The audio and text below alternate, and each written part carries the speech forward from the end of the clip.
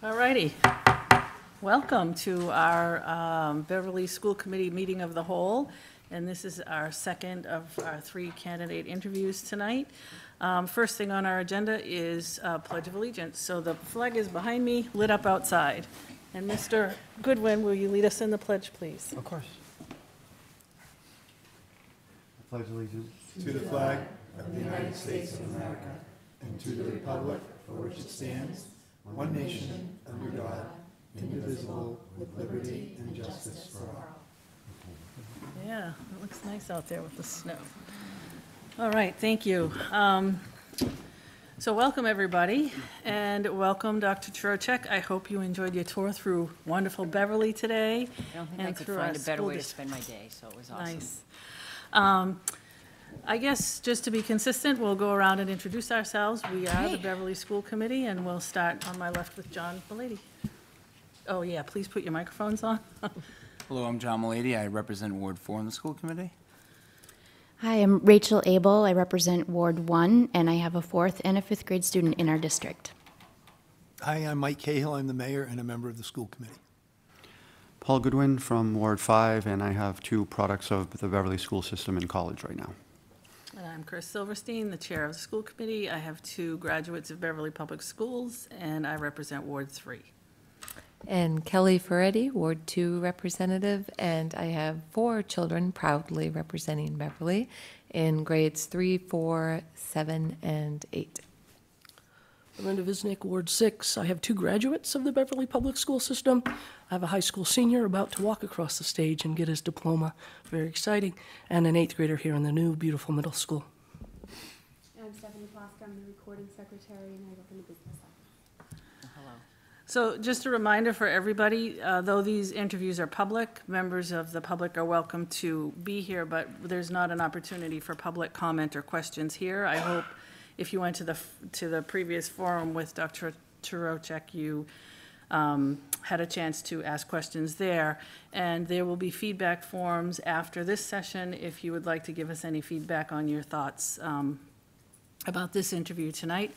And I also want to thank BevCam once again for taping. They're taping all of the interviews, and they'll have them available hopefully by the end of this week, if not the very beginning of next week, so that you know, people who can't be sitting here can kind of watch them as well. And people at home who might be watching can feel free to email me with thoughts and feedback if you want me to share that with the school committee as well. So, Dr. Charochak, thank you again for your interest in your position and your interest in the position. And we know it's been a long day for you, but really not a long day for you because it's a normal Wednesday for all of us. But We're at school committee. yeah, so we hope that you found it as informational and rewarding as we had hoped to set it up for you. We have heard and seen lots of wonderful things about you in your previous work with us or your current work with us and through your resume and cover letter and so forth. But tonight we'd like to get to know you a little better. We have a total of 15 questions. So that's 2 from each school committee member. And we'd just like to engage in a dialogue with you about what your thoughts are about the future leadership of our district. 15 is a lot of questions, so it gives you like 3 to 4 minutes per question. At question number 8, I'll stop us and give us a time check so we can kind of gauge where we're at. And to start with, we have read the information that you provided in your application, and could you tell us briefly why Beverly, and then maybe share with us some of your perceptions of some insights you came away with today from your visit to the district, and were there any surprises? All right, thank you. Well, I know that all of you know me, and I know that many of the people in the audience know me too. But briefly, I'm in Beverly. I've been in Beverly for the past 23 years. I've served in this community as a teacher. I've served as a team chairperson, and I've been a principal of the Air School for 10 years. And for the past 5 years, I've been the assistant superintendent. Beverly is a community that that anyone would want to work in. I think we are a forerunner in what we do. We take our education seriously. We look very closely at what we need to do to meet the needs of students in Beverly, and I've been a part of that journey all the way through. So I'm honored and humbled at the ability to be here to interview with you tonight and for your consideration for the position. And I'm looking forward to answering questions as you have them as we go. My day today was amazing. I had the opportunity to be escorted around and dropped off at the door, which I don't usually get. And I visited classrooms in 4 of our schools.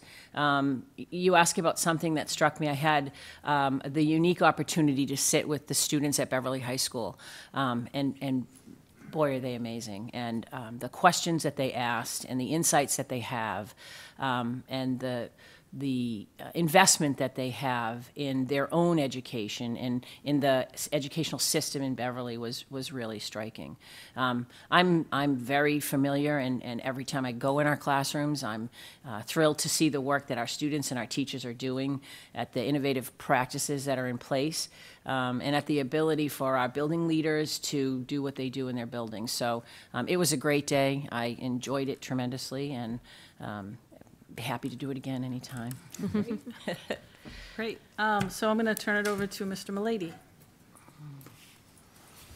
Hi, congratulations on being a finalist. Thank you. So my question is a two-parter, and just a heads up, there's a couple of others who have two-parters as well.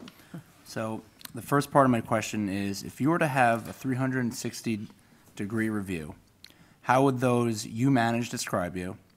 And then the second part is, how would those that manage you describe you? Thank you.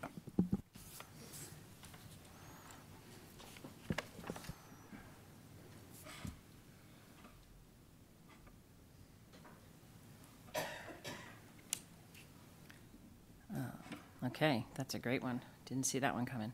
All right, I love 360-degree reviews. Actually, I was having a conversation with the leadership earlier this week about how we could look at our formatives as we go forward and be able to provide reciprocal feedback to each other. How those that I manage would describe me, I think they would describe me as energetic, as passionate, as knowledgeable, probably exhausting at some level. The work that we do together, I think we enter into in a collaborative nature. I think they know that as their either evaluator, supervisor, a colleague, that I'm there to kind of look deeply and reflect deeply at the work that we do together, to have conversations about how we can improve, because there's always room for improvement in everything that we do. I think they would probably describe me as tenacious, because sometimes when I get an idea, I have a little trouble letting go of it until I hear 9 good reasons why it might not work. But I also think that they would describe me as someone who they can predict as I walk in the room that whatever decision gets made, it's going to be made in the best interest of kids in our district. And I weigh very carefully, and I reflect very carefully on how we make decisions and what we do. So I believe that's how they would describe me. I hope that's how they would describe me. How would the person who supervises me, he might tell you that I'm exhausting. I have entered into a number of very strong discussions with him. I'm very honest with him. I come forth and tell him what I believe in. My beliefs I wear on my shoulder. I don't think anyone would ever question what my belief system is. What I say is what I believe, and what I do demonstrates what I believe in.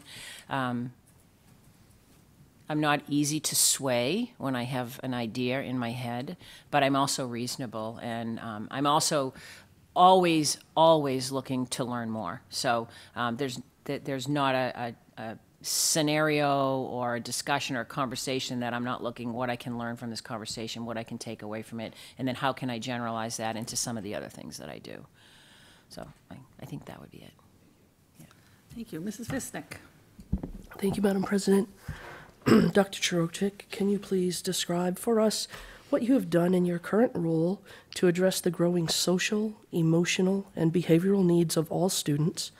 In particular, where have you seen successes, and what have been the challenges? Awesome. Yes. in my current role as assistant superintendent, I'm working closely with the principals around the curriculums that we have in place. I think that for 3 years, we have been grappling with what is the best way for us to approach the sort of changing landscape around social emotional learning in our schools. And I think we've settled perhaps on a really good framework for social emotional learning.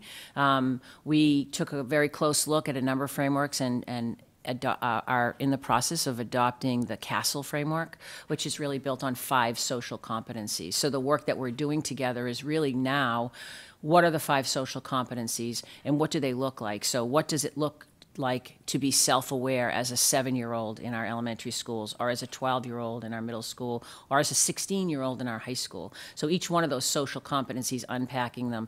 And then if in fact this is what we believe our students need to master, how are we measuring that? And where are those measurements? And you know, currently on our elementary report card, we have a lovely profile of social competencies that we talk about. And when we get to the middle school, those disappear. There's not a really strong measure that we get on how are we doing with social emotional competencies in the middle or in the high school. Those are discussions and conversations that we're in. I think we're looking closely at our rubrics. So what is the rubric that sit behind those social competencies, and how are we going to measure them, and how are we going to prepare our teachers? And if we really believe that these social competencies are necessary for success throughout your schooling years and beyond in college and career ready, where are we infusing the explicit instruction around those? Does it fall on, does it land on the health teachers? Does it land in the classroom teachers? Or really, is it everybody's responsibility? And if it is, how do we build some of that collective responsibility around teaching those competencies? So it's a really, really important topic. I think our successes are very strong in our younger years, in our younger grades. It's easier. You have a teacher who's responsible for 22 students, so it makes it easy. You know, in the high school level, it's different. You see 125 students a day. And we all know and we believe that social emotional learning, the basis of it all is having really good relationships with teachers. So that becomes a bigger challenge when you have more students that are sitting in front of you. So how do we do that? In terms of successes, our elementary schools have very strong curriculum. They build on the foundation of the responsive classroom philosophies. They utilize curriculums in second steps, steps to respect, and they've really begun working too on some of the zones of regulation, which are taking hold in our classrooms. So I think they have a pretty strong handle on what they're doing in terms of our core tier 1 social emotional learning competencies. Where I think we have a lot more work to do, and I do believe that there's a lot of work to be done, is at our secondary level and looking particularly at our middle school. So developmentally, adolescent development is something that, you know, takes a lot of work, and it is different. You can't just apply the same concepts that you apply in elementary school to the middle school or to the high school. So I think that's where our greatest work lies. I worked together with a team. There's a team that we're creating, the Climate Committee, utilizing some of our funding from the ECLC grant. That's a teacher, multi-stakeholders, teachers, administrators, parents. We're looking to pull all of those together. Within the school adjustment counseling staff here at the middle school, I've been working very closely. They're the ones that actually have looked closely at CASTLE and what it can do for us if we were to try to operationalize it as explicit instruction in our school. So that they're looking at it, they're developing some curriculum, they're working independently right now, going into classrooms, teaching lessons on zones of regulation and talking about self-regulation. But by no means are we where we need to be. I think that's an area that we need to really continue to grow in. So that's an area that I would be working on. All right, so we're definitely, as Chris said, as Madam President said, we're trying to regulate each answer. So I do have a short follow-up for you, if we could try to be quick about it. Yes. So you said that we've been doing this for about 3 years, but there's still much more work to do. So do you have any concept of a number of years, a number answer, almost like a yes or no? Yeah, no, How that's much a fair longer question. until we can roll something out in our middle and our high schools? Yeah. So I believe that the climate committee will emerge from their meetings probably by the end of June with some real specifics around the competencies and what they look like and how we'll measure them. So the implementation would begin in the fall of 19. That's our goal. That's the work that they'll be charged with. But it is we have a grant that brings us through into the 1920 school year. Fantastic, thank you. Yep. Okay, Mayor Cahill, you're up. Thank you, Madam President. Dr. Charochak, good to see you. Here's the question, the next question. Given the cyclical nature of the economy, it is entirely possible that a more difficult, wait a minute. Turn on the microphone, sorry about that. Given the cyclical nature of the economy, it is entirely possible that a more difficult economic time may come to pass during our next superintendent's tenure. Please explain how you would help guide the Beverly Public School District through such a time. Thank you. Actually, we spent a lot of time in our parent forum addressing the same question. You know, I think it's important when we think about budgets and when we think about how we develop them and how we move forward, that we not think of budgets as a one-time annual opportunity to take a look at numbers and decide what we need to spend in the coming year. That always that budget process is about a multi-year vision and what taking stock of where are we in the scope of time and how do we manage that. I've watched closely Brian Ailes and his and I've learned from him as he's done his presentations around how we are, what factors into it, whether it's debt, whether it's some of those other things. In terms of the school budget, I think we have, we're responsible for taking a close look at all of our priorities. What are the competing priorities that exist, and how do we make decisions? I will tell you first and foremost that any budget that I would be proposing, even in difficult times, would start by looking at what do we need in our classrooms and how do we make sure that what goes on in the classroom level is meeting the needs of the students that are in there, around staffing, around provisioning, making sure that what we need to implement the learning within the classrooms is there. That's the starting point. Collecting information about the priorities of all of the stakeholders in the community is a really important part of the process. We have created a district improvement plan that lays out our vision and our goals for the next 3 years while we're entering into the second year. But we spent a lot of time visioning and working and reflecting on what is that we want and what do we need to do to get there. So we have a document that is the district improvement plan that drives some of that.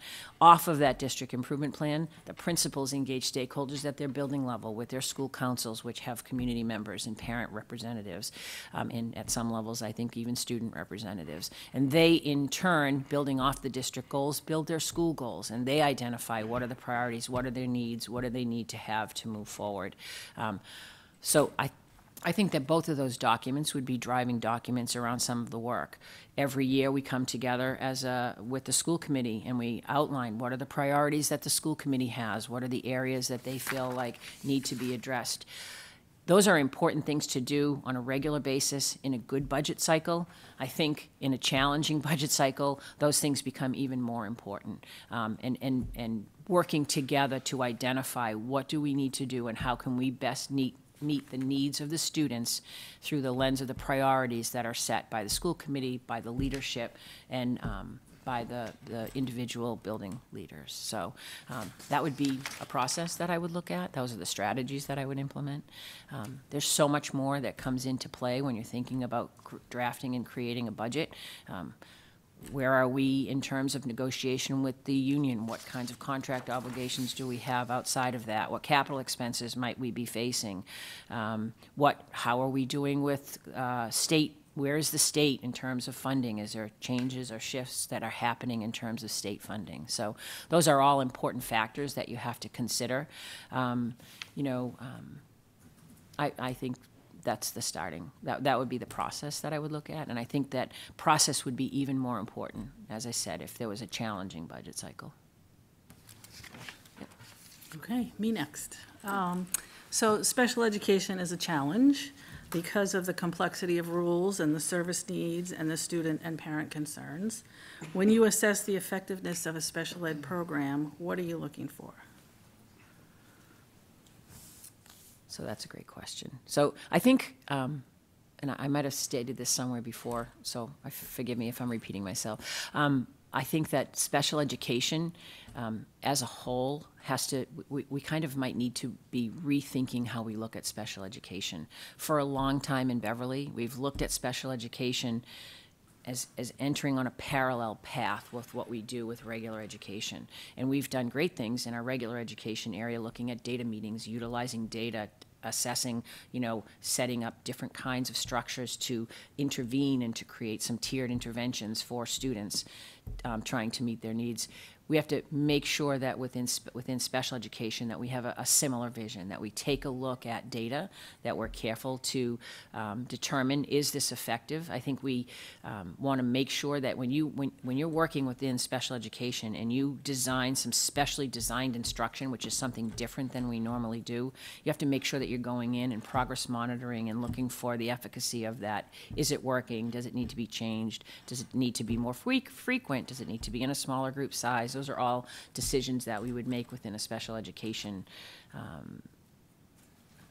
decision-making data meeting.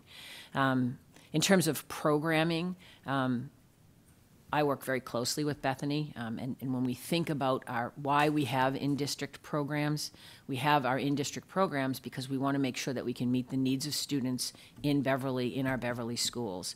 We look very closely at how we do that sort of in a continuum. So our first goal is always to kind of meet a student's need in the least restrictive environment, finding a way to make sure that we're providing the services in a way that students are making progress. It's only kind of after we've tried all of those things that we would think about putting them in a program.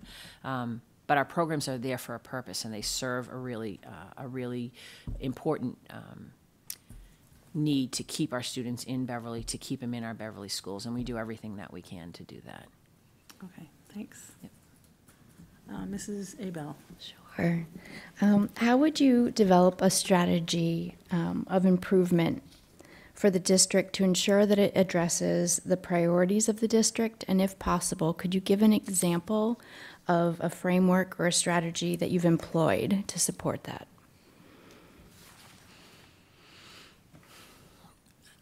Yes, I think, there's a very important process when we think about making a change, right, or implementing a new idea or a new strategy. I think you have to first start by hearing from the stakeholders and really looking at what is the actual problem of practice that we're looking at. So priorities can come from a lot of places. A priority can be some ideas about free full-day kindergarten that we talked about earlier. It can be making sure that we have small class sizes. It can mean that we're looking to make sure that we're meeting the needs of all of our learners in the best way possible. So when you do that, you have to start with the collection of data. What does the data tell us that needs to happen? What are we looking at the problem, and is the problem that we're looking at really the problem and the solution as we come up with a solution? So there's a cycle, plan, do, look, act, right? So we're really working on a cycle of making sure that as we try something, is it working? Do we need to refine it? Do we need to go back and try something differently? So I think I would love to use as an example of a strategy. We, as a leadership team, and it was a real situation that we found through examining the data, that we had students in Beverly who were being educated in separate settings and the data wasn't showing us that was working, right? So not only, we looked at the state data, we were exceeding the number of students that were in separate settings for us in the district, and that would have been good if we were exceeding our expectations and they were mastering, and that wasn't the case. So that was a problem of practice that we had to address. So we brought together stakeholders. This process began about 2 years ago. We had teachers that were teaching special education, we had regular education, we had elementary, middle school, and high school administrators in the room, and we tried to peel it apart. Why is this? Why do we think this is happening? We sat together and sort of peeled it back and first came up with, perhaps they need a different kind of instruction, or perhaps they need a content instructor. So what we're doing is we're taking students who are have learning differences out of a math class and sending them to a teacher who may be a special education teacher but not math certified, to teach them math. And so that was a problem. It wasn't working for us. We took a look at the resources that we had available. We tried to narrow the problem down so that we could, for a year, try something different and see if it would work. We set up a pilot program in grade 6 where we after looking at the resources that we had, the students that needed the work, we set it up so that we were doing an inclusion model for them in their core content areas with a special education teacher and a teacher in a co-teaching model. And we tracked that data over the course of the year to see if it worked. Quarter, mid-year, three-quarter. After being able to take a look at the data and seeing that we saw improvement, we made the decision to scale that. So we scaled it down a grade and up a grade. So purposefully making sure that we could manage what we're doing so that we could collect the data and look at what was going on all along. So, I mean, I think that's when I think about change strategy, how we do it. That's an example of how we do it. Does that answer your question? Yes, thank you. Okay, Mr. Goodwin. Thank you. Hi, Dr. Charochak. As superintendent, how would you work to recruit and retain excellent educators to the Beverly Public Schools? That's a great question. I think that that's hiring is one of the top priorities for us. That's what we need to do. The teachers that stand in front of our students in the classroom and run our classrooms are our most important commodity. So how are we making sure that we are getting teachers that are prepared and that we can help work with to do the work that needs to be done in the classrooms. We've actually have a few things in place I think that has been very beneficial to us. We've taken advantage of it. We've partnered with Endicott College in terms of fellows, and in each one of our elementary schools, a fellow is a fifth-year student, so they've graduated their undergraduate, they're certified teachers usually at the end of that, and they enter into a year-long fellowship in order to get their master's degree in either reading or special education or English language learners. This partnership that we have with them avails them. The contribution from Beverly is the cost of the tuition for that one-year program, and in return, they work for us full-time in our schools. That allows us to kind of enculturate them. We get an opportunity to see how they are and what they're doing and what their work ethic, and do they understand the way that we're doing business. So that's been a really great opportunity for us to kind of bring teachers into our schools and make sure that they are on board and share the vision and goals that we have for teaching and learning. That being said, I think that there are other opportunities that it would be nice for us to be able to expand upon. I think in particular, we have a pretty singular, I don't know if that's the right word, makeup of our teaching force, largely white female in our elementaries, and so I think it's an important thing as we grow that we would love to have our faculty be more representative of the student body that they're teaching, looking at ways to kind of enhance and recruit teachers of color or some of those things that might offer us a little more diversity in our teaching force is something that is really important. There are recruitment fairs that are out that are available. I think a challenge for us is, for those teachers, is how competitive we can be in the market in terms of our salary scale and some of those things. So I think that those are just a couple of ideas that I have in terms of hiring. And I think the same goes for administrators. I think it's really important that we think about retaining and hiring strong administrators. And to that end, we're in a partnership with Salem State, where we have, this year we have five or six teachers in a cohort that are attending a CAGS program for educational leadership. Trying to grow within our own ranks, the future teacher leaders, grabbing teacher leaders and trying to make sure that we have a pool of ready for administration teachers in our pool so that when we have openings, we have people to select from, so. Okay, thank you. Yeah. Mrs. Ferretti. Thank you. Thanks, Dr. Charochak. This question is a little different than the others we've had. It's, what is the best mistake you've ever made? And by that, I mean a choice, a decision, something you implemented that it quickly became apparent was not the best selection, and how did you handle it from that point on? And I'll give you an example. What comes to mind for me, I I at one time bought a grill, and I bought a natural gas grill, and my husband assembled it halfway through and screamed, "It's not propane, it's natural gas." And Did you bring it back to the store, I hope? yeah, and at that point, we had a decision, and what we did was run gas, and I look back, and that was one of the best mistakes I ever made. But Well, I have an example. I don't think it's going to be exactly what you're asking, but I think it's representative of how we can, we call it fail forward. That's our new phrase that we like to use. How can we fail forward and learn from our mistakes? And I think actually, because I think my challenge with it is it wasn't a quick change. It's something that has evolved over time.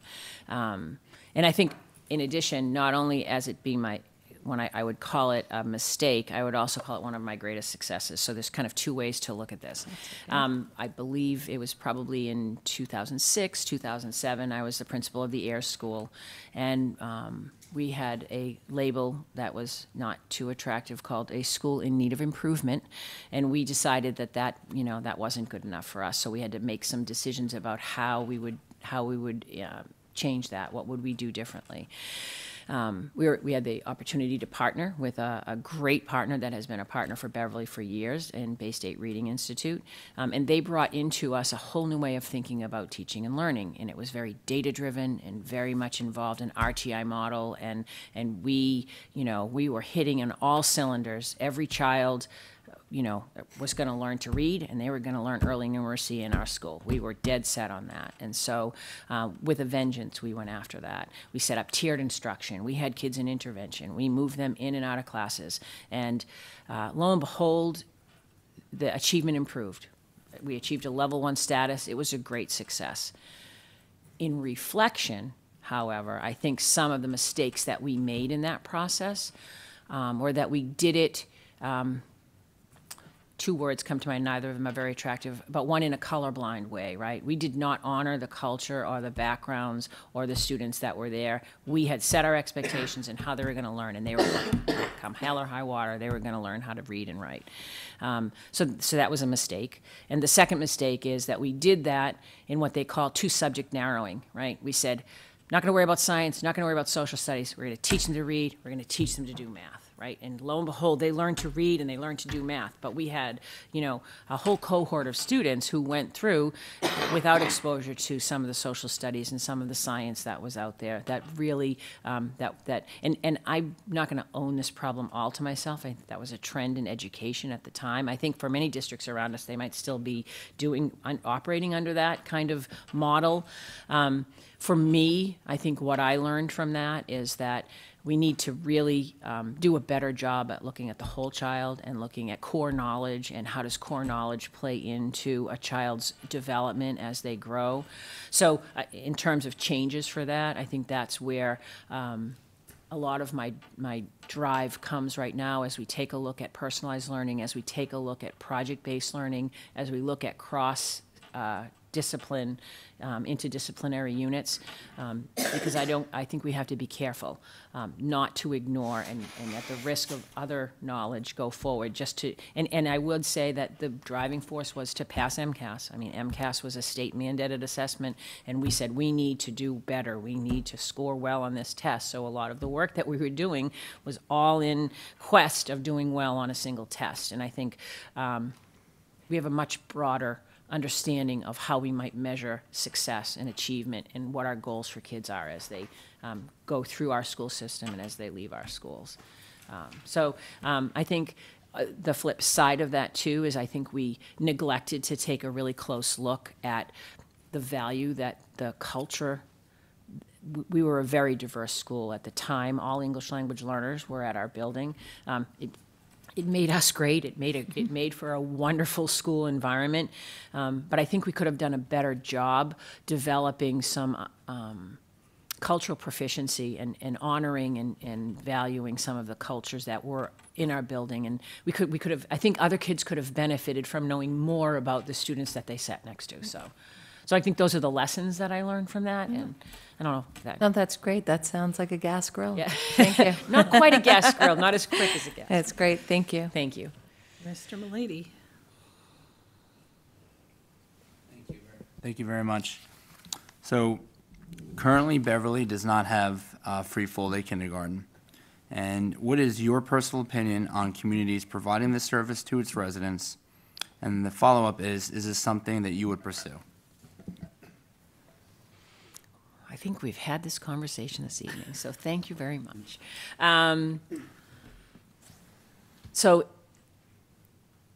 I stated this earlier with the parent group. In a world where money was no object, if funding and money was not an object, I can tell you that I would 100% support the idea that we would be able to offer free full-day kindergarten for all of our students in Beverly.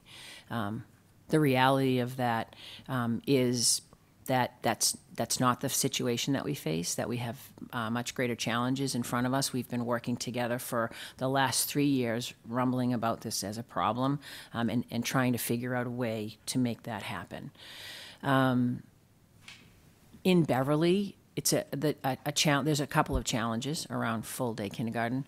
One of them is that to get where we want to be, we have to take a look at the competing priorities and competing other obstacles that are in our way, and how do we balance that, and how do we make that happen?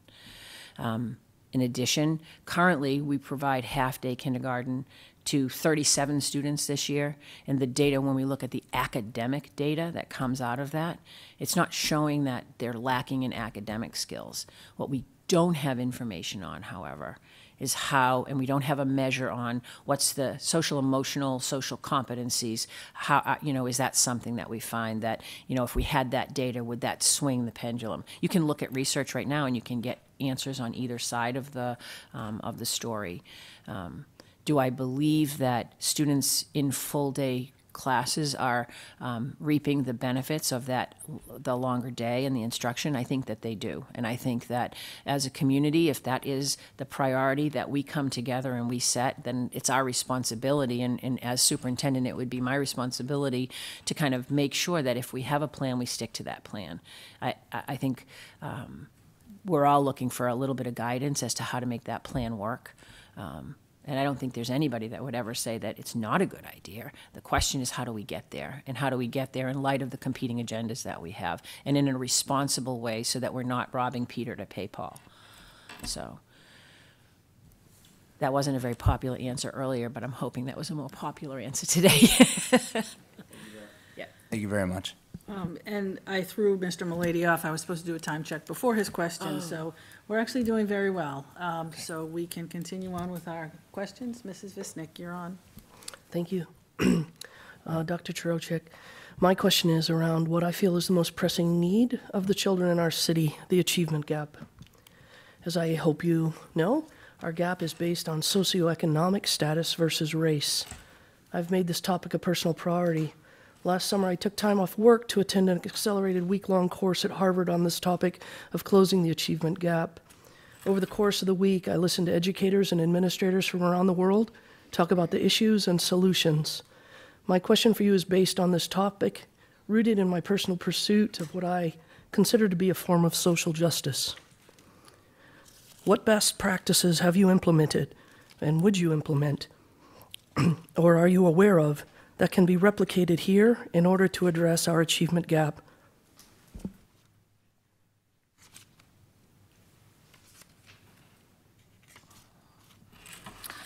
Thank you. That's a great question. I think that we are, one of our most important jobs as educators is to make sure that we're meeting the needs of all of the learners in our classrooms, that we're offering an opportunity for everyone to access and meet the standards and mastery of the things that we set up to learn, for students to learn. I think that for me, the vehicle that would work best for us here in Beverly is our continued implementation of sort of our personalized learning and our blended learning environments. And so before I go too far on that, I want to take a minute to explain what I mean by personalized learning, because I think it's a word that gets thrown out there and is often out of context or misunderstood in context. So by personalized learning, I look at three things. I look at how do we differentiate our instruction within the classroom. And when you have a situation where there are students that have lagging skills, then you have to take a look at what do I need to do within the classroom to make sure that I'm meeting their needs. We take a look at pacing. So pacing is how quickly are we moving through the curriculum, and are we asking everybody to stop and follow the exact pace of each other, or are we allowing time for reinforcement of skills for students that aren't quite ready and allowing students that are ready to extend to go beyond? I think a good example of the differentiated learning that we have in our buildings right now is you would have seen on your learning walks this past year when we went through classrooms. So station rotation, flexible grouping. When you walk into our classrooms and you see students in small groups, and that's taking place both at the elementary, at the middle school, and at the high school. But teachers are working with small groups. They're taking a look at where students are, and they're providing reinforcements where they need to, and they're extending the learning for others where they can. That station rotation can be supplemented sometimes by some technology. So perhaps students are working in Lexia, or they're working in Read Live, or they're doing using some other digital tool to reinforce some of their skills. Most important about the differentiation model is the way that we use data in order to make decisions about what we do. So we have a very strong framework of data meetings that we implement. Beginning of the year, middle of the year, end of the year, where we're looking closely based on common assessments that have been either teacher created by us, formative assessments that teachers are using, or some standardized testing that we use that are common across all grade levels, to make sure that students are meeting the targets that we need them to meet. And when they're not meeting those targets, what are we doing? How are we going back and making sure that we're doing some of that reinforcement? It's through those flexible groups, it's through station rotation, it's through some of the use of technology that we have. In terms of pacing, we take a look at how quickly are we allowing students to move through the core curriculum. So an example of that is ST Math. So ST Math is an adaptive technology that allows a student to keep going. They're not waiting for the teacher to introduce that next standard. They're able to go through. It's inquiry-based. They work through it themselves. They're able to do that. It's project-based learning. When we have opportunity to create project-based learning experiences for students, we have the ability to kind of take a deep look. What are the core knowledge skills, and how are we making sure that students have access to learning them on their own as they go through? We utilize design thinking to make sure that that happens. Really, the best way to close the achievement gap is to set high expectations and to deliver a rigorous and deep curriculum to all students. And I think our work with personalized learning, our work with blended learning, our work that we're doing around project-based learning, those are all areas that we're utilizing in our classrooms right now, in attention to the achievement gap, but also in attention to just really good instruction in our classroom for all students. Mayor Cahill. Thank you, Madam President. Dr. Charochak, given the opportunity to lead the Beverly Public Schools, how would you ensure consistency of instruction throughout the district? Said another way, instruction that reliably and effectively delivers the district's curriculum.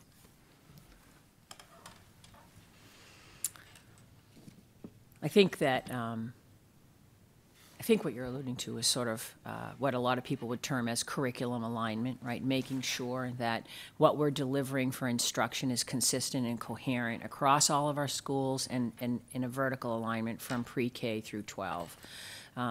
So I think that's a really important distinction. We look sort of at three things when we talk about that.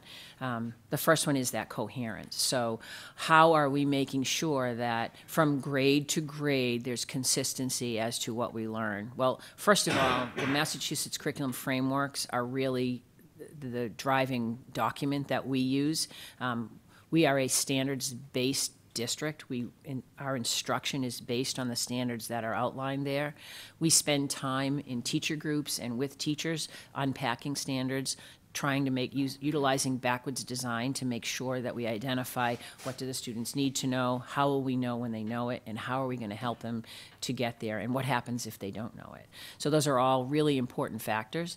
I think that curriculum alignment, while from the district level it's really important to kind of assess the landscape, the real work happens at the building level, and we have our instructional leaders in our building. Our principals are our lead learners in our buildings, and they are the one with the responsibility around instructional leadership. So they're the ones that are guiding their teams, whether it's content teams, whether it's grade level teams, making sure that the curriculum, that the teachers have high quality materials at the ready that they need, and making sure that there's a consistent implementation. And in Beverly, our 5 elementary principals work together to make sure that across our schools we're doing the same thing. So 4th grade writing at one school is measured on the same rubric as 4th grade writing at another school, or our common assessments in math. If we're expecting mastery of certain standards by this point in the year in one grade level, we're expecting it across all of our schools. And we use common assessments in our schools to make sure that we do that. But there's another piece of that that is really important, and that's really kind of aligning the tiers of curriculum. So making sure that you have a really strong core program and that you identify what that strong core tier 1 program is. Because if you don't have a strong core program, you have a difficult time reinforcing skills on one end or extending skills on the other. So that's at the heart of it. And then what happens when kids aren't learning what we're asking them to learn, and that's when we evolve into our tier 2 instruction. And that's not special education. That really is going back and reintroducing, either in a different way, utilizing the strategies of universal design for learning. So, you know, what level, how are we engaging students in the content? Are we going at it in a way that they're engaged and that they're interested in what they're learning? How are we representing it? Are we using multiple means of representation to make sure that students are getting it coming in a way that they can comprehend it? And then finally, multiple means of expression. How do we make sure that they have the ability to show us where they are and what they know and what they need to learn? And again, back to sort of that assessing of the landscape, in the last 8 years, we've had revisions to our English language arts standards twice. We've had revisions to our math standards twice. We've had a new set of next-gen science standards issued. We have a new set of digital literacy and computer science standards that have been issued. And now this year, implementation of fall of 2019, we have a new set of social studies standard. And that new set of social studies standards has caused us to revisit our scope and sequence. 8th grade is now teaching civics, not world history, which is what they had been doing. And in our high school, Mrs. Taylor just recently presented to Curriculum and Instruction a revision of our scope and sequence for U.S. history and world history, so as to make sure that we're getting to the standards that we need to get in a timely manner. So those are all pieces that are ongoing. It's a very big job, but it's an ongoing job, and it's what we're doing constantly. So revisiting and making sure that the curricula that we have in place matches the standards and frameworks that we're asked to follow. Okay, I'm next again. So what are the important characteristics or aspects of a successful relationship between the superintendent and the school committee, and how do you plan to keep the school committee informed? That's a good one. Had to have one of those. You had to have one of those.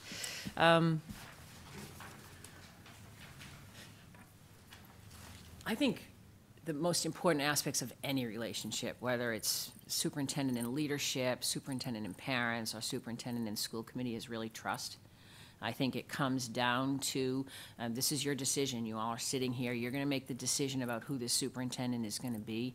And I hope that whatever decision you make, you're making it because you trust that the person that you're choosing is going to make decisions aligned with the vision and goals that you all have for our education in Beverly, for our students in Beverly.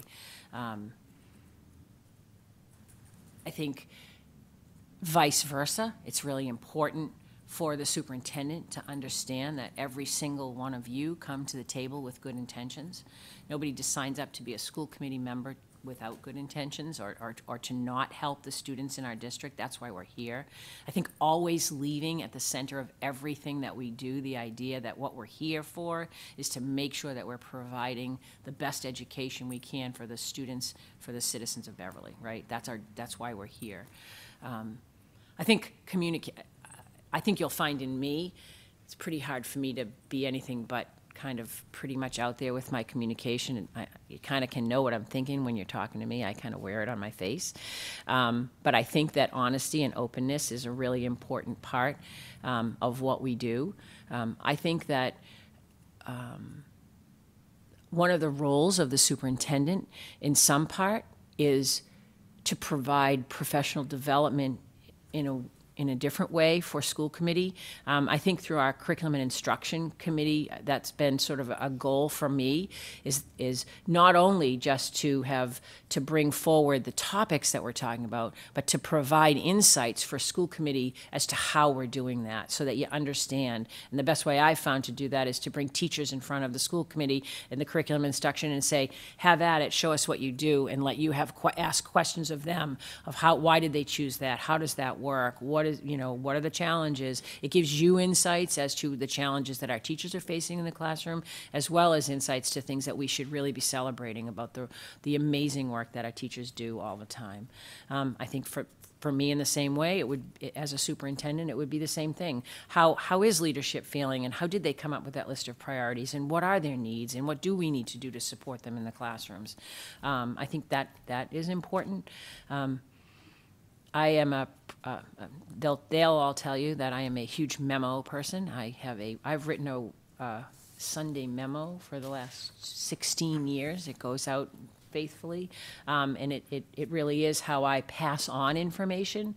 Anything that can be put in a memo should be put in a memo. I don't like to take the time of our leadership and pull them out of their buildings to talk about things. I think that anything that can be communicated that way, I hope that you would find me to be approachable and open, and you would ask me any question that you would want answered, and that you would trust that my answers were honest and coming from a place to help you understand better a situation or a concern or an issue that we face. I know Steve does his Friday update. I don't know if you like that. I think we could have a conversation about what's the best way to communicate and how do you like to receive your information. But I think that would be pretty much at the heart of it. Okay, thank you. Mrs. Abel? Thank you. Dr. Charochak, as superintendent, what steps would you take to get to know our community and to become an approachable, engaging, and visible leader in our city? That's an interesting question, because I know, I think on the surface, it's, some would say, oh, she's been here forever, she should know all of these things, she knows everybody knows her. But it's a different lens that you look at things through. I get a lot of advice from people who have been in a superintendent role, who have, in particular, who have assumed a superintendency in a district that they've been a career educator like I have. And the first thing they say is, pretend you're not. Pretend you haven't been there for 23 years. Draft your entry plan, go about your interviews, talk to people, engage in conversations with stakeholders in a way as if you don't know anything, because the things that you might uncover as you go along might surprise you. So I think that's really an important aspect of how I would approach it. I think it's really interesting for me. So I think I was talking with someone this morning. I've talked to so many people today, so I don't remember who I've said what to. But I was talking to someone this morning. They said, well, what's going to be different about being the superintendent instead of the assistant superintendent? And I think a big piece for me, I equate it to, I think being a superintendent is going to be more like being a principal. Right? So as a principal, I was sort of the mini CEO of my building, and anyone that knew me then knows I kind of took that seriously. I thought I was my own little boss. But I had the weight and the responsibility of the well-being of the students that were in my care while they were sitting in front of me. And as the assistant superintendent, I've sort of taken a step back from that. It's not like I'm not responsible, but I don't have that day-to-day responsibility. And I think going into a superintendency, you're kind of putting that back on, right? You're back to these 4,500 students for whom you're the district leader, and the parents entrust them into your care throughout the school day. And so that's a different level of responsibility that we take on. So I think going into that role, I kind of have to retool and rethink about everything. I might have, my opinions might shift just a little when I have to think about it in that lens instead of the lens of, oh, well, if you really have a problem, you can check in with Steve because he's still there, and off you go. So, you know, I mean, it's an entirely different lens and a different set of responsibilities. So I'm aware of that. I think I'm excited about the opportunity. Even today, as I toured the buildings, I was in a different role.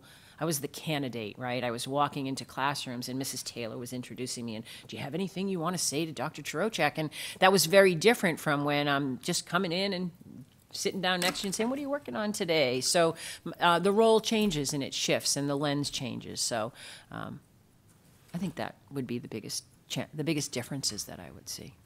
Okay. And sorry. well, I'm sorry, I think the second part of it is, how about visibility as our educational leader? Thank you. Yes, I forgot about. So there's a lot of layers to visibility. There's visibility in the community. There's the obligation to engage with stakeholders, not necessarily just the parent community, right? There are community partners that we want to forge partnerships with. We have partnerships right now with Endicott and with Salem State, and you know, I see opportunities for us to tap into some other resources that might be out there.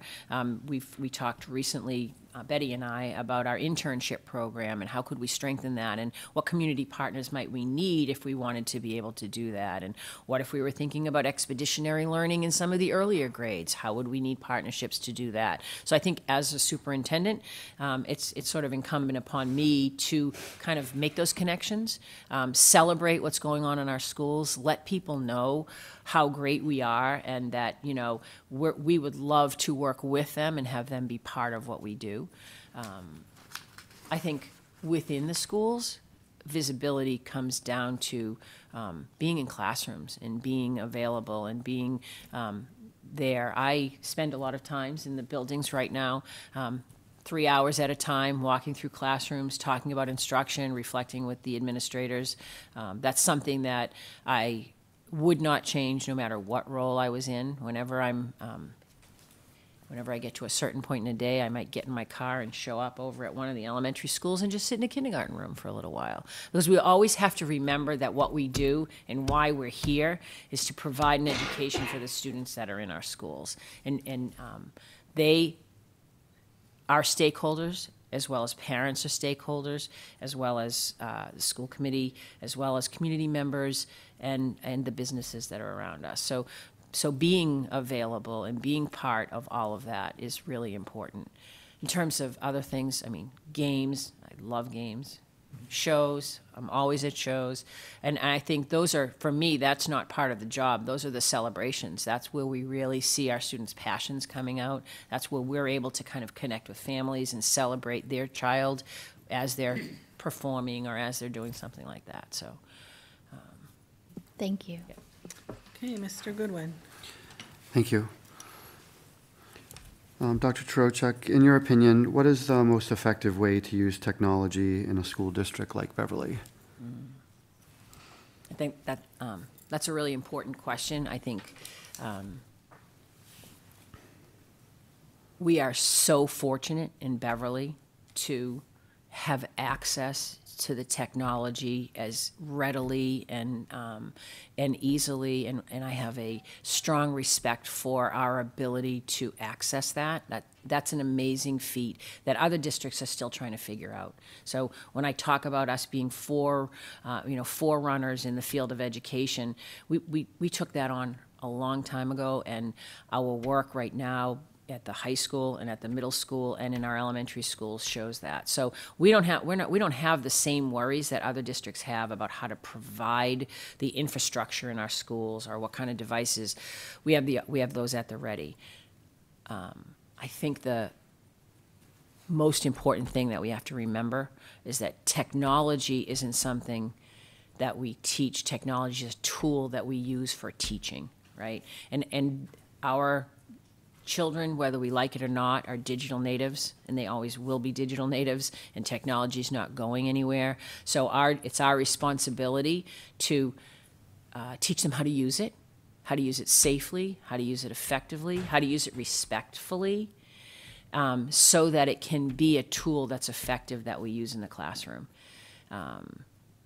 it's a big challenge. It's a learning curve for all of us. We have teachers that are in classrooms that may tell you they didn't sign up for this, right? They didn't have a computer in front of them when they were in school. So it's a whole new way of learning how to teach, and that's part of our responsibility, and I think that falls under technology. We are so fortunate to have Judy Miller in our district. Judy has really taken the lead for us in how we can improve and provide professional development for our teachers in how to use it and how to use it well.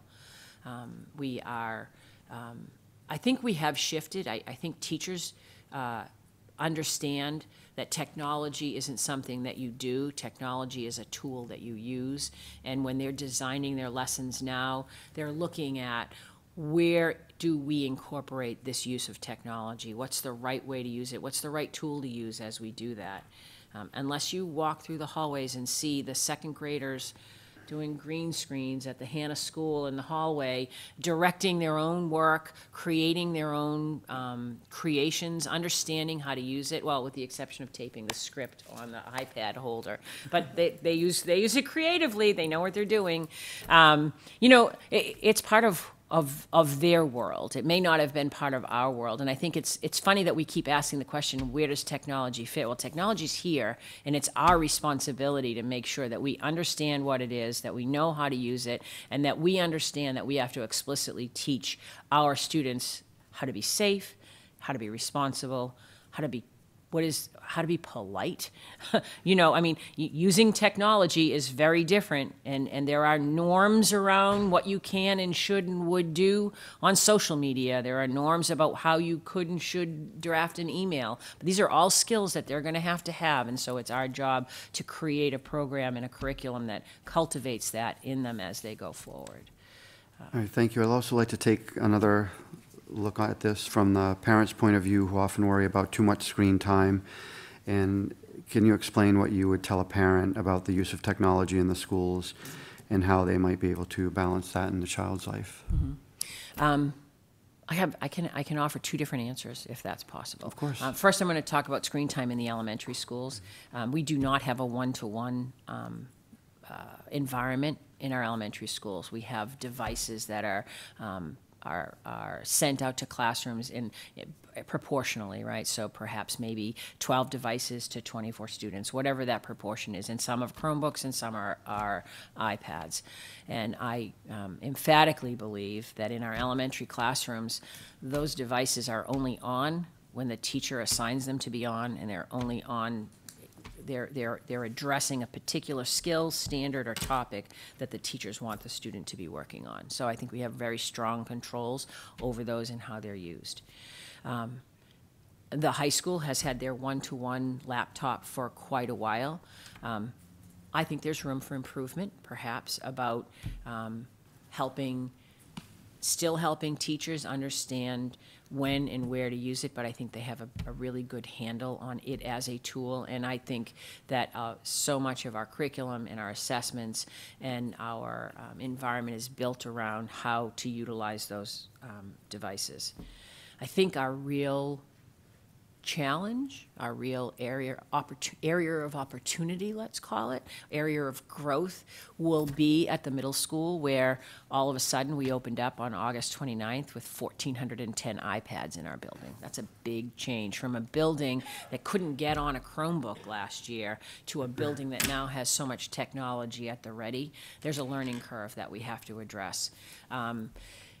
There's a lot of debate and discussion, and I sat through 2 meetings last week. That's 3. 2 meetings last week with the administration here at the middle school, Dr. Hershey, the director of IT, about the pendulum swing that has happened. So 6 years ago, you couldn't get on YouTube in any of our buildings. It was a closed infrastructure. The internet was closed. You could not get on anything.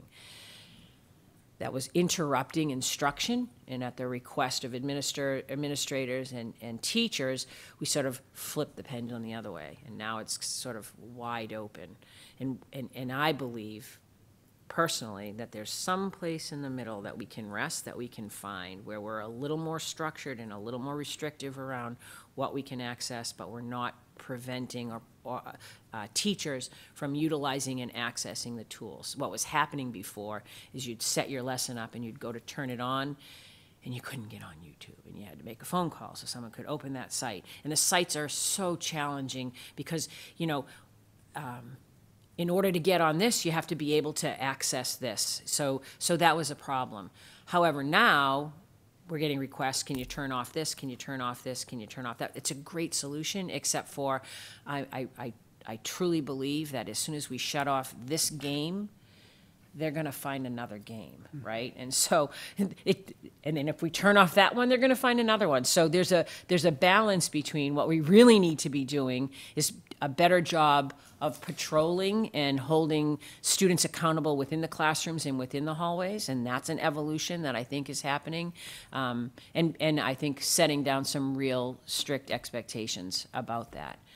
In terms of FaceTime in the elementary schools, the students in, I would be surprised if FaceTime in an elementary school exceeds an hour total for the day, and that's built in that there's a 15 or 20-minute block where most students are accessing Alexia in K-1-2, which is a wonderful learning program, and the 20 minutes that they're accessing ST Math, which is which is also a very rich and wonderful program. If they're doing anything more than that, either at an indoor recess or within the classroom, it's exploring some of the green screen opportunities and videotaping each other as they read book reports out loud, or as they give weather reports or news reports. When they're on Seesaw within the classroom, Seesaw it's not an open internet for them. They're not scrolling around. They're utilizing one thing and doing one thing within that app. So, in terms of elementary, I think that's an easy answer. In terms of middle school, I think our middle school teachers are really getting better every day at the use of their Apple Classroom and at defining when students should be using iPads and when they shouldn't. I do think it's a work in progress, but I do think I would want everyone to know that it's definitely on the minds of the administrators, the minds of the teachers, and the minds of the central office. So. Great, thank you. Yep. Okay, Mrs. Ferretti. All right. Thank you. I'm not going to say this is the last question, but we're very close. How would you evaluate the administrative staff that are both direct reports to you and staff beyond that? And the second part to that would be, how would you address any staff member that their performance just isn't quite meeting the standards that it needs to meet, and how would you deal with that?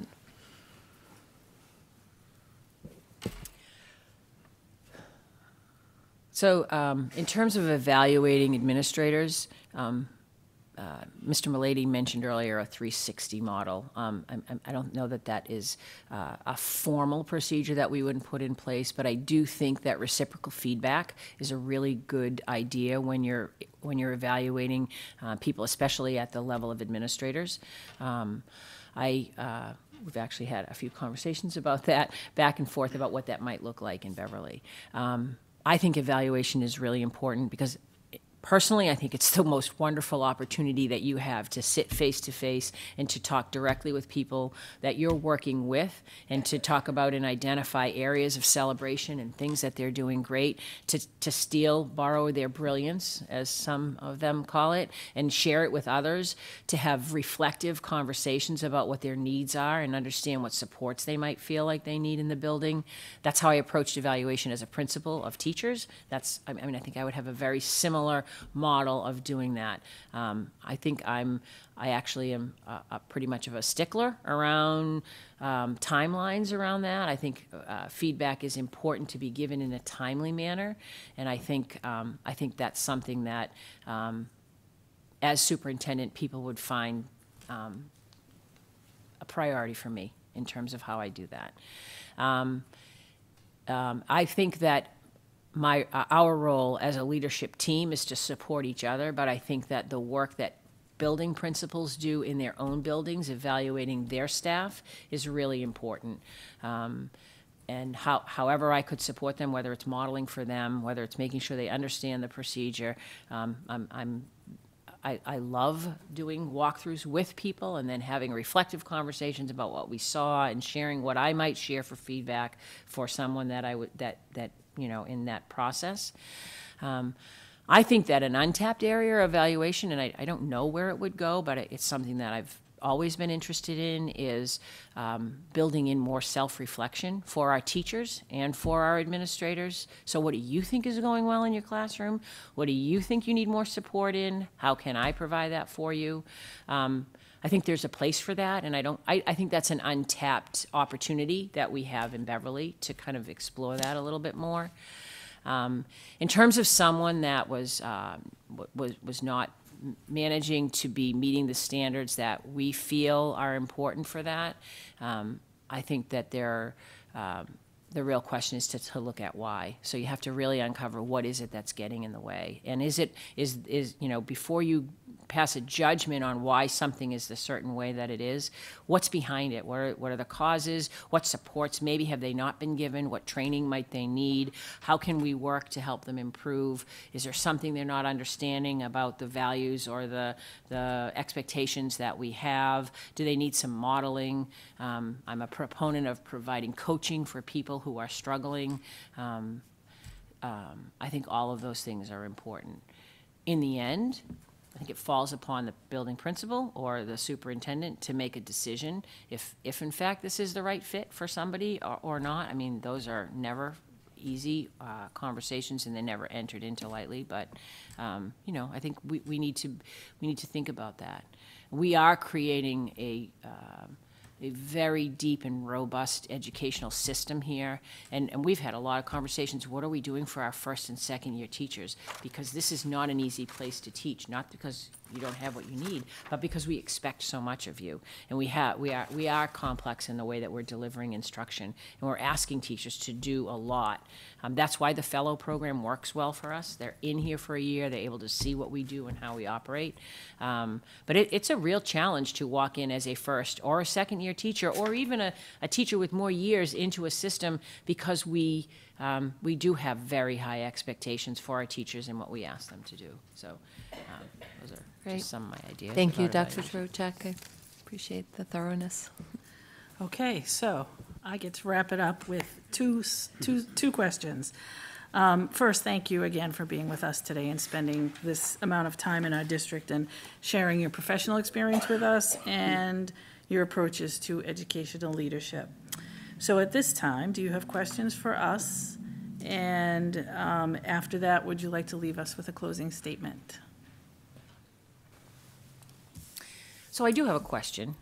I've had questions asked of me all day, and often there's a common thread, and it's sort of, what do you see as our greatest strengths, and what if you were going to change something, what would you like to see us do better?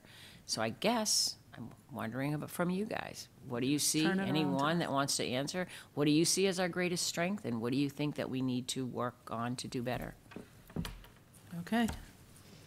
Mrs. Ferretti. All right. I said this last night, and I'll say it again. I think by far our greatest strengths are our educators, our teachers, our administrative staff. They're the stars of the show as far as I'm concerned. The greatest strengths and what we could do better. Probably kind of touch upon what you had said as far as teaching to use technology in a more responsible way. As a parent of some middle schoolers, my daughter handles it different than my son, and it could be better. And I certainly take ownership as a parent for that too. And I think that working with parents to let them know that some of the burden falls on their shoulders as well, to teach that and kind of partner with the schools in making sure our kids understand the responsibility and the magnitude of what technology, the good and the bad and the ugly. Mm-hmm. So, thank you. Mrs. Abel?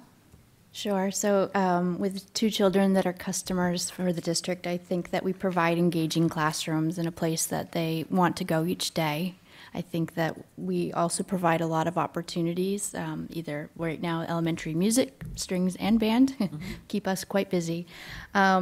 something that I think we can do better. I think communication has been an area as a consumer, in my seat as a school committee member, I often do have information that it would be like, oh yeah, it would be great if the building or the district would broadcast that across multiple channels, not just Twitter or Facebook. A lot of our community select out of that or don't have access to those internet communications, and I think that there is still value in backpack mail at the elementary level, and that there's other opportunities to think about ways to get information out.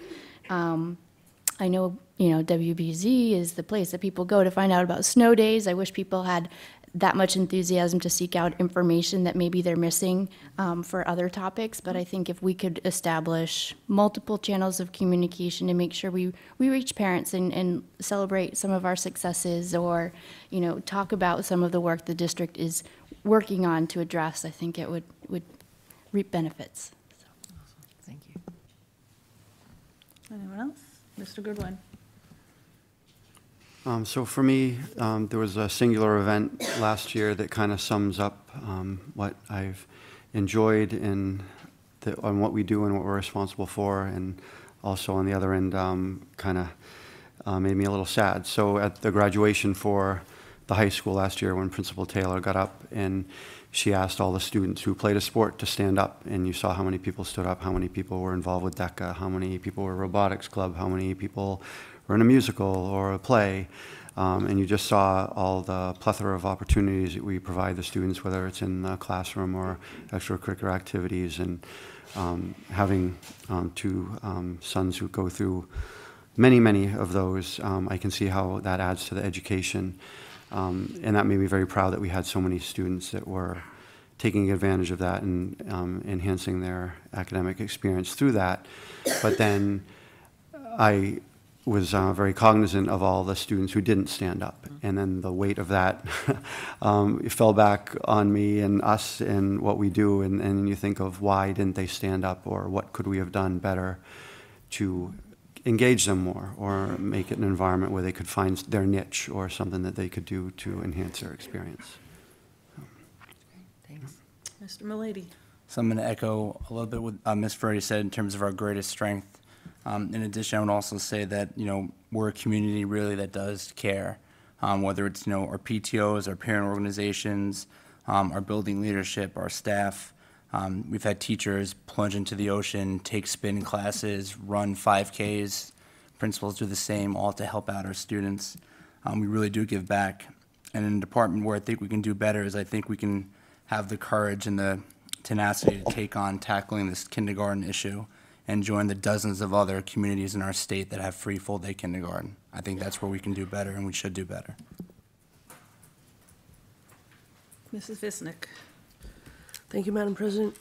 Dr. Charochak, I think that I will do a +1 and pile on, but I'll explicitly call out not just our teaching staff, but our maintenance staff, our front office staff, the administrative office, all those people that are behind the scenes who tend to do what they do and not necessarily ever get noticed. But we all know that if you need something done, you dang well better know the maintenance man and the secretary in a school. What I think we can do better, and what kind of keeps me up at night, is the burden, the amount of responsibility that we continue to place on all those wonderful staff members. As our community continues to evolve and change, we do have an achievement gap. And I don't believe that it's closing, and I believe we have higher levels of anxiety in our children that are in the seats in the classrooms, or not in the seats, as the case may be, because they can't sit still. And I think that we can do better providing all of our staff some more tools in their toolbox, whether that's a smaller class size or whether it's a trauma-informed classroom type of training, in order to give them the support that they need to continue to make it so that every person at this table says that's the #1 thing in our district. Okay. Mayor Cahill? Thank you, Madam President. There's so much right with our district, and I think we all agree.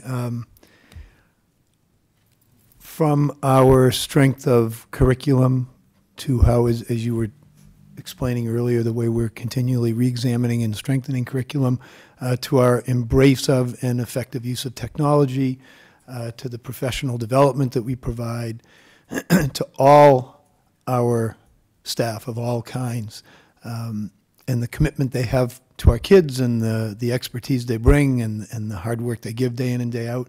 The strength of our parent involvement and commitment in so many different ways, and how they help to provide great opportunities beyond what we're able to budget each year. So there are all these many things that we do so well. As far as where we can do better or what we need, I don't think there's anywhere where we're already not doing some things that are that are on the positive side. But there's so much that we, and it's a collective we, right? Because this is our public school district. There's so many things that we're responsible for. Yes, kids bring so many more challenges, but we get them every day, right? They're ours to try to address and try to do the right things with. So what can we do better?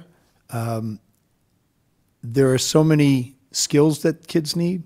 There's content knowledge. There are specific skills. And there's, in the overarching way, the skills that help them know how to learn, right? Learning how to learn for life, to adapt and move through life. That's critical, and that's academic. And then there's this whole other piece of helping children become strong, self-loving, resilient, whole adults, because brokenness destroys lives. So the social, emotional, and all that comes with that is as important as everything else we do. And again, it's not that we're not making great efforts and strides, it's that we all need to do better on all those fronts as we move ahead. Thanks for asking that question. It's a similar question to one we got the other night, like Mrs. Visnick said, what keeps me up at night? And I believe, I wouldn't be sitting here if I didn't believe fully that we have so much to celebrate and so much to be proud of. And, when we opened this building and I got to show my neighbors around the building and the work that we did, and it's not only this building, but then to talk to them about, and in the other schools and all the other things we're doing. We have a lot of excitement happening here in Beverly. People are working really hard. I can't tell you how many times I leave that curriculum and instruction meeting and I'm inspired by the work that people in this district do every day. And it's information that I wouldn't normally hear about as a parent. I wouldn't normally even hear about it as a school committee member if I didn't sit on that subcommittee, or I actually don't sit on it. I kind of sit and listen. But, I just think we have a lot to be proud of, and we have a lot to keep moving forward. And when I think about all the layers that go into our district, there's just so much of it. The work that I've been doing around the opioid crisis and, prevention and education, I had to pick prevention and education among all the layers of that one topic. I don't know how a superintendent, pulls out. It's like a billion things all day, every day, and it's just constant. So I believe, like any organization, we can always do better.